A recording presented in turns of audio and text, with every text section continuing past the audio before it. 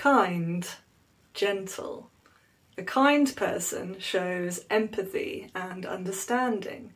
They are considerate of other people. She's very kind. She always helps other people. I can manage, but it was kind of you to offer. A gentle person is mild and non-aggressive.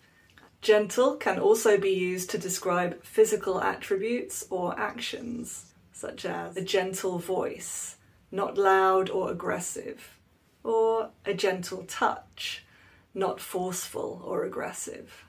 She's a gentle person. She doesn't lose her temper. He has a strong but gentle character.